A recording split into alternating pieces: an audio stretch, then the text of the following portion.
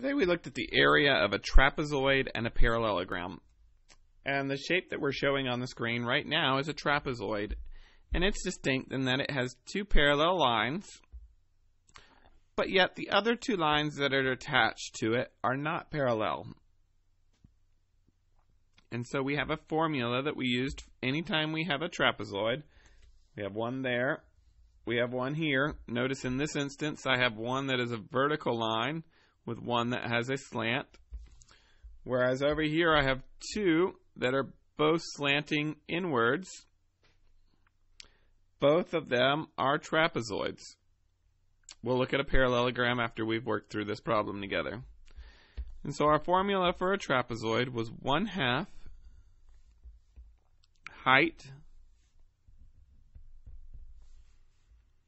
times base 1 plus base 2. And we get the base 1 and the base 2 from the measures of our parallel lines.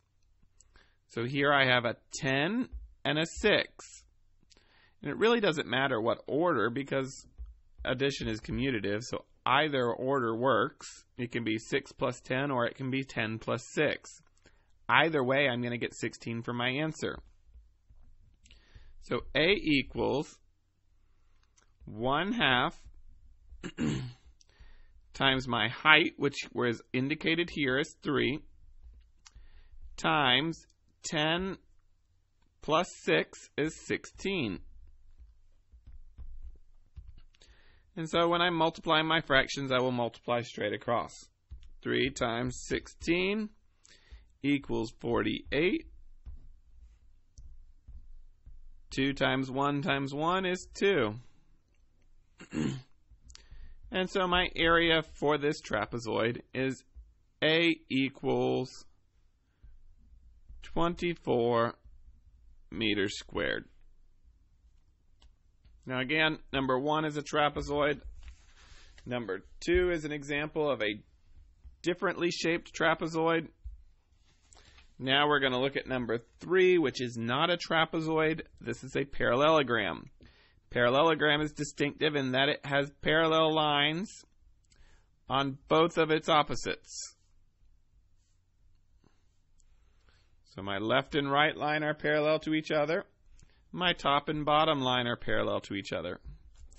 And our formula for our parallelogram, as we discussed in class, is area equals length times width.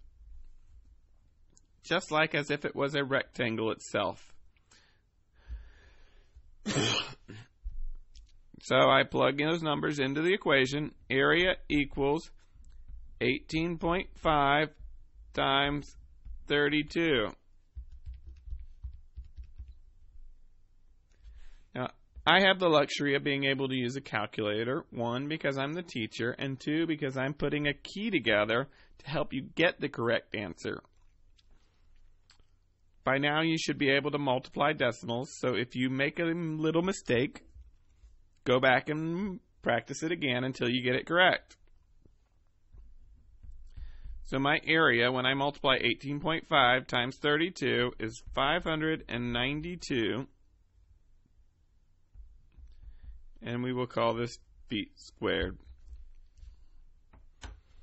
Hopefully that gives you a good quick review of finding the area of a trapezoid and parallelogram.